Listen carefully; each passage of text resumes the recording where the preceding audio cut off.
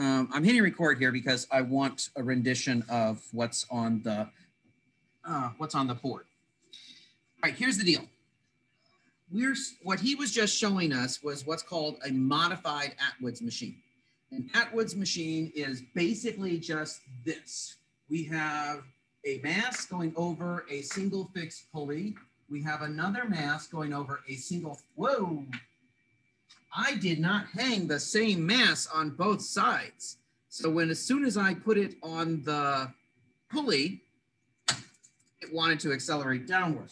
That's not where I want to start at. I want to start with having the same amount of mass on both of these.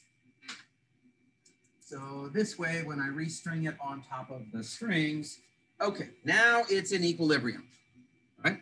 This is called an Atwood's machine, right?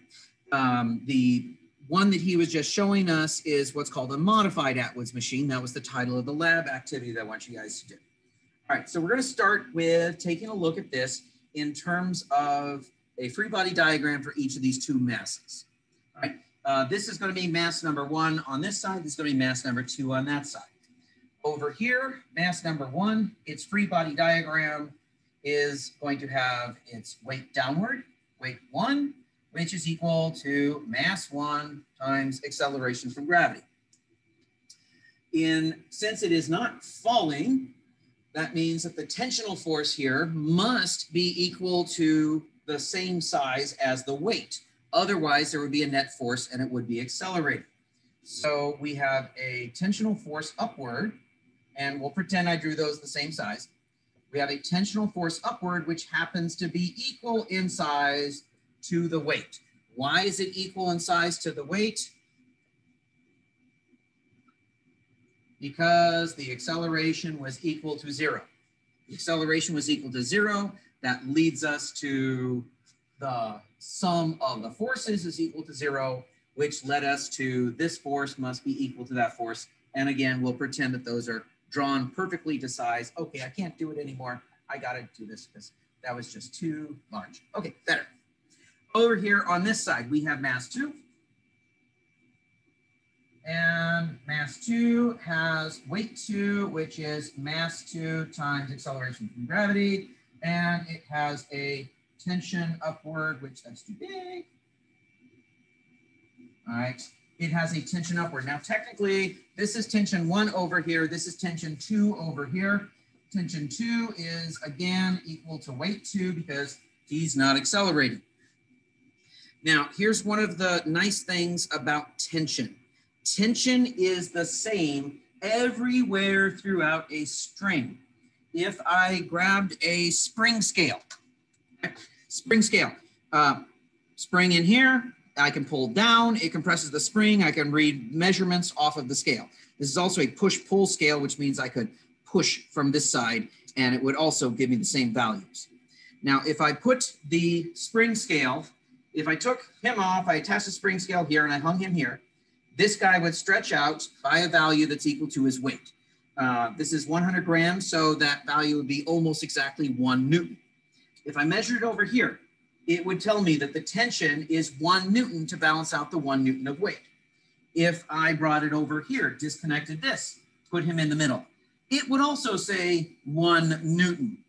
Turns out that for a string, everywhere throughout the string, the tension is the same. If I cut the string up here, tie that into here, tie that into this side, and I supported it so its own weight didn't mess things up, then it would stretch out exactly 1 Newton wide. A lot of people think this is pulling down 1 Newton, this is pulling down 1 Newton, this thing should read 2 Newtons. It does not. It is 1 Newton everywhere throughout the string. Okay, so we get this tendency that they're equal to each other. So what does that mean? That means that tension 1 is equal to tension 2 is equal to, we'll just call it tension. All right. So in the future, when it's one string, we won't say tension 1 and tension 2. Okay, now that is a free body diagram for each of the 2 parts of this system. Now, either of those by themselves are not going to give me the acceleration if I were to change one of these masses, like the way it was when I first started. If I want to look at how the whole system accelerates, I should look at the whole system. Now, if I'm going to look at the whole system, I kind of have to decide which direction is positive. Right? I'm going to end up putting a greater weight on this side so that this one goes down. This one's going to go up. My string up here is going to go to the right. I'm going to concentrate on this part up here where it's going to the right. And I'm going to say that, well, going to the right, which is the direction of my acceleration, I'm going to say that's the x direction. Now, what's nice about that is it means that the y direction has no net force. We choose our axes so that we put the x direction in the direction that it will accelerate. Okay? That way, the other direction is perpendicular to that, and the forces in the y direction, if there are any, are going to cancel. Now, here's a problem. X is the direction it's accelerating. It's accelerating, accelerating, accelerating. Wait, what's it doing here? And now it accelerates this way. My thumb was always pointing in the direction of the string. So over here, X is down, Y is to the right. Over here, because if I trace this back this way, hard to move my hand that way, I get X going this way. Right. X is the direction of acceleration when I put excess mass over here. Right. Now, what's nice about that is I can now draw my free body diagram so that it gets rid of the changing direction. I'm going to draw my free body diagram for the system. And when I do that, I am going to put my x direction to the right. So here is my system. I have box number 1. I have some string, which I'm straightening it out in the x direction. That string went over 2 pulleys. I'm just putting these circles here to remind myself that in reality, it went over 2 pulleys. And then I had mass number 2 over there. I'm going to get rid of the x-axis here just because it's kind of in the way. And that one over there. We got that idea already. I have one force that is external to this system, and that is the weight in the weight 1, which is pointing that way. Okay. The weight 2 is pointing this way. And right now, while it's in equilibrium, weight 1 is equal to weight 2 because we have 0 acceleration. Okay. And again, if acceleration is equal to 0, then weight 1 equals weight 2, which it should, since this was 100 grams and this was 100 grams. Now we're going to change the system up. All right, so I'm going to go to a case 2. Here, we might as well say it over here. Case 1 had mass 1 equaling mass 2 equaling 100 grams. Okay, they were the same. Case 2, mass 1 is equal to 100 grams. I'm going to make mass 2 equal to 150 grams. We did 200 earlier and it broke everything. So I'm going to just go small here. Okay, so I'm going to put another, let's double check. Yep, that says 50 on here. And if I let go, he's going to accelerate down. Not ridiculously fast because there's not a big difference in force. Now, what I'm going to do is so I can let go, I'm going to take a magnet and put him there so it lets me move around. Okay, now with case 2, and I wish I could use multiple colors, but it just doesn't show up on the video as well as black does. In case 2, my free body diagram, 1. Oh, by the way, guys, did you notice I did not draw in tension? Tension is an internal force. Internal forces cannot change the motion of an object, so we don't draw them. Think about this for a second. Over here with mass 1 and over there with mass 2. It's a mass. It's made out of elementary particles, but we're not drawing intermolecular forces between the individual atoms. Turns out they all cancel. All internal forces produce no effect. If your car is stalled on the side of the road and you're trying to push it down the street half a block to the gas station, you're not going to accomplish anything if you stay in the car and push against the dash. That's an internal force. Well, it turns out that the dash pushes back against you. Those two forces cancel each other out. Internal forces always cancel. So we don't even draw them usually if we're doing a free body diagram. All right, so I've got one over there. It still has weight 1 going this way. We're going to calculate it this time. Weight 1 is, and actually I take that back. I'm just going to leave it at the mass 1, mass 2. I'm going to wait on my numbers here because we can get something nice out of just the variables. Weight 2 is now bigger, all right, than it was last time. And so we got weight 2 over here, which is still equal to mass 2 divided by G. I'm going to erase some of the board so I got some space to work with. Trying to not drop everything. Okay, that gives me a little bit of space. All right, our acceleration on our system. Our acceleration is equal to our net force divided by, well, all of the mass that gets accelerated. When it's more than one mass involved, I put a summation symbol on there, okay? This is whatever mass is getting accelerated has to be here. This net force is equal to weight 1, which I'm putting in there as, whoopsie, I just realized something. Weight 1 was pointing in the negative X direction. I want the positive one first. So I'm going to put weight 2. Weight 2 is pulling it in the positive direction. Then I'm going to add my negative weight 1, and adding a negative is subtraction. So weight 2 minus weight 1 is my net force. My mass is, of course, mass 1 plus mass 2. All right, I'm going to make a substitution in here. Mass 1 times G minus mass 2 times G divided by still mass 1 plus mass 2. And I apologize, my M's get very lazy. Just get used to it. That happens all the time for me.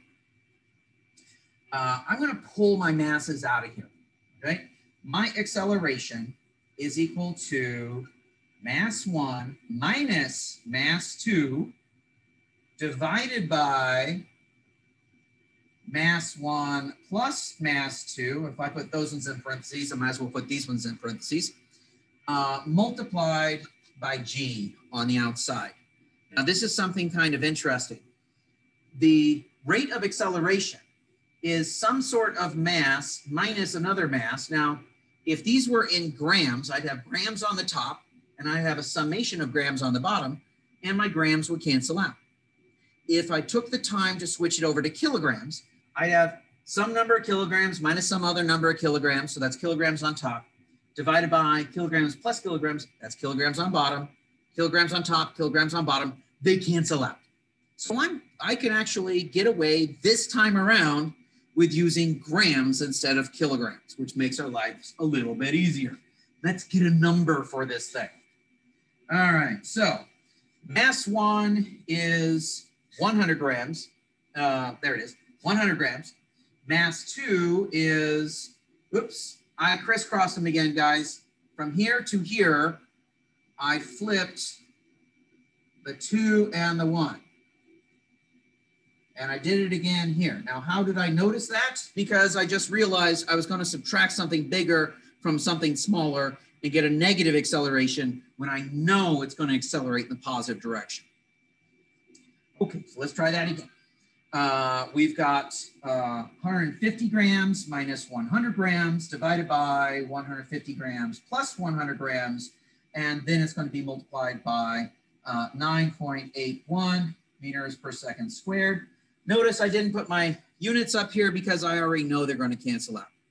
So I've got 50 divided by 250 that is 1/5 or 0.2. 0.2 times 9.8 gives me something that I need a calculator for. 0.2 times 9.81, 1.96. 1.96 meters per second squared. This is my theoretical acceleration.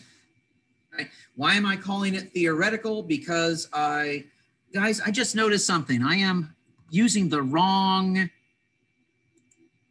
camera. All right, I apologize. You guys were putting up with the one that had the glare the whole time. This way is a little fuzzier, but it completely gets rid of the glare, which is what I prefer to use. And most people vote that this one's the easier one to view. Okay, that's nice. I have a theoretical acceleration. The acceleration that I expect to see based on how much mass I have here and how much mass I have here. Now let's check it experimentally. All right, I'm going to clear a few things out here. Actually, do I need to? Yeah, I'll clear a few things out here. Might as well leave my values in there. Okay. Now, what I want to do is, oh, by the way, guys, I would like you all to get out your cell phone, if it's not already out. And on your cell phone, I would like you to open up the clock app. I want to use some stopwatches, okay? You guys have stopwatches built into your clock app. I'm assuming it's the same way on an iPhone. And we're going to time how long it takes for this thing to fall from here down to the bottom of the board and clatter on that thing. Now, we also should measure our distance. And so I'm going to adjust this. I'm going to adjust that. So it's 80 centimeters above the bottom. So I have a delta X that is equal to 80 centimeters or 0.80 meters. Why do I want meters? Because my acceleration was in meters per second squared. The time is what you guys are going to measure for me. Now, anytime that you are interacting with different people and one person is releasing something and other people are using their stopwatches, it is good to communicate so that you don't have reaction time for them starting it. So the way I suggest that everybody do it is that you go with 3, 2, 1, now. Okay, so we're going on the now, not on the one. All right, so when I say now, after counting it down, you guys will hit start. This thing will drop down here, little more than half a second, less than 1 second. It is going to clatter on the bottom, and you guys are going to record what that duration is. Okay, so I'm going to remove the magnet. I've got my thumb holding it in place. I'm going to release my thumb on the now. Get ready with your stopwatches. 3, 2, 1, now. Okay, everything didn't fall. Usually it all falls. Okay, before we get going here, I'm going to call on you guys. All right, so our experimental value for time, once we averaged 8 values, was 1.08 seconds. So our acceleration from these numbers is 2 times the displacement divided by the time squared. Same thing we've seen a couple of times now. 2 times 0.80 meters divided by 1.08 seconds getting squared. I cannot tell you how many times I have forgotten to enter that square on my calculator. That means that our experimental value of acceleration